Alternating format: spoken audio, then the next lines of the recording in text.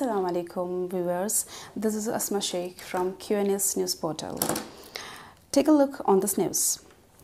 Lockdown in all red districts of Kashmir from evening till July 27.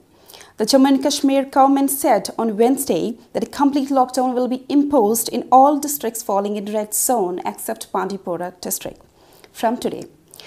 In the tweet, the Department of Information and Public Relations said a complete lockdown will be imposed in all red districts from today evening till 6 a.m.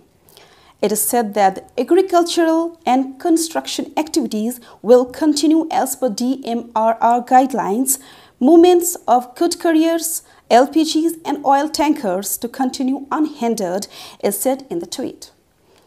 The announcement comes in the backdrop of a surge in COVID-19 cases and death in Jammu and Kashmir, especially in Kashmir Valley.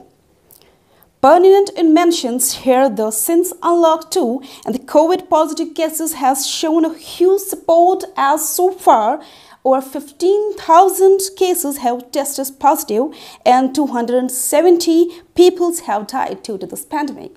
Have a nice day. Thank you.